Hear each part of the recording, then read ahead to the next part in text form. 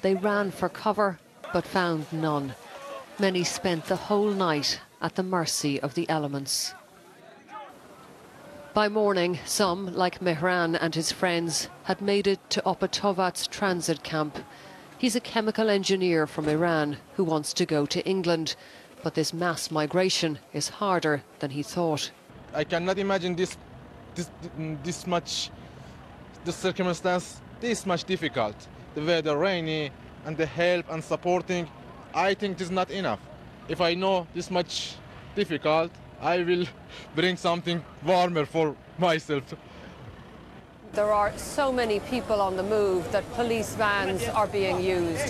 The journey is getting colder now and more difficult, but it hasn't stopped the flow of people. On average, there are more than 6,000 travelling every day. EU officials say the greatest numbers are yet to come. For many already here, there could be an arduous winter ahead.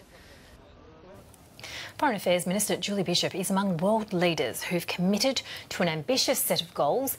Leaders, including the Pope, will gather at the United Nations in New York to discuss the 17 global goals that include ending extreme poverty and fixing climate change. Plan International is one group heavily involved in the Global Goals Initiative, and its CEO, Ian Wishart, joins us now. Hi. G'day, Ian. How are you? Good morning. Ian, can you just give us some specifics about what these goals are? Well, these goals are designed to end extreme poverty and injustice and help us live sustainably on this planet. And so they're new goals, I guess, for this century that will help us all to live and share the planet. So there are targets within these goals too, aren't there? So, for instance, you know, eradicating the number of people living on less than $1.25 a day, that sort of thing. Is that a new development? Look, we've had Millennium Development Goals before, but those goals were about the rich helping the poor. These goals are about all of us learning to live on this planet and share it. And so they are a momentous occasion when we're facing up to the fact that we all have to share this planet if we're to survive. So they do include key targets like ending extreme poverty and hunger, ending the inequality that faces particularly women and girls, and learning to share the earth, the water, the resources, and ultimately the climate. And if we can't do these things, our century will be a tough century indeed. There is a tough challenge ahead, though, when you consider that some 50 of the world's most fragile countries and economies are home to some of 43% of those living in extreme poverty. And we have a situation here in Australia where we've actually reduced our foreign aid in recent times. Are we able to actually reach the goals that have been set? Look, the global goals is really a wake-up call that, in fact, we're all in this together. And you're right, you're absolutely right that the recent cuts to Australian aid have been a backward step. You know, I'm sure, you know, that was the Abbott hockey government. I think that we should be moving in a new direction now. We need the governments of the world to commit to these goals, because unless we do that, none of us can live in peace and security. You know, cutting aid is a bit like getting rid of your home insurance. It seems good in that you don't have to pay the premium, but the price of that will come back to haunt you later on. Because if people in poor countries can't live in justice and with adequate food and shelter, that ultimately will affect us. The previous goals that you were talking about, the Millennium Development Goals, also were targeting reducing that extreme poverty, yet we still have 1 billion people, roughly estimated, under that poverty line. How confident are you that these new goals will do anything to erode that number? Well, the Millennium Development Goals were in fact quite a big success. The aim of the Millennium Development Goals was to halve extreme poverty, because that was the goal that seemed achievable back in 2000. These new goals are designed by 2030 to eliminate extreme poverty and hunger and so forth. So we did make great progress on the old goals, especially on, you know, those living in extreme poverty. That was halved. Some of the other goals we didn't get quite as far, but we are certainly moving in the right direction. and they mobilise the whole community, all governments, to put pressure on to provide finance to make that happen. Now, I note that within those 17 key goals that have been proposed with this Sustainable Development Program is a goal about removing inequality when it comes to gender.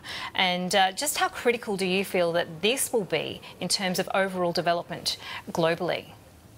Look, Plan International Australia fought very hard for some of the wording under Goal 5, which is to eliminate the inequality that women and girls face and give them power over their lives. We know that if you educate a girl, she will go on to find a decent job and have a healthy family and lift her whole family out of poverty. So the whole world is now realising that actually empowering women and girls is the secret to helping the global economy. So we absolutely believe this goal is critical to all of the global goals. If this goal can be achieved, it will enable us to make greater progress on all other goals, such as education and health. I'm interested in Goal 13, take urgent action to combat climate change and its impacts. That sounds very broad. How does that work on an international stage? Yes, that goal is at the moment quite broad because actually the UN is looking to the Paris Agreement, which is coming up in December, to nail down the very specifics about climate change. Now, Australia has already put in its pitch for what it says it will do. I don't feel it's enough, and in fact I think if we can get all those bids on the table in Paris, the world will realise that the bids or the pitches that are there are not going to reduce or hold back that 2 degrees of climate change temperature. So the world will realise we need to do more. Now, I think Australia is just hoping that some kind of framework, some kind of agreement will come about with the major powers in Paris, but it won't be enough. So we will need to, as citizens, put more pressure on our governments to do more. Now, underpinning, of course, all of these goals will be the need for partnerships.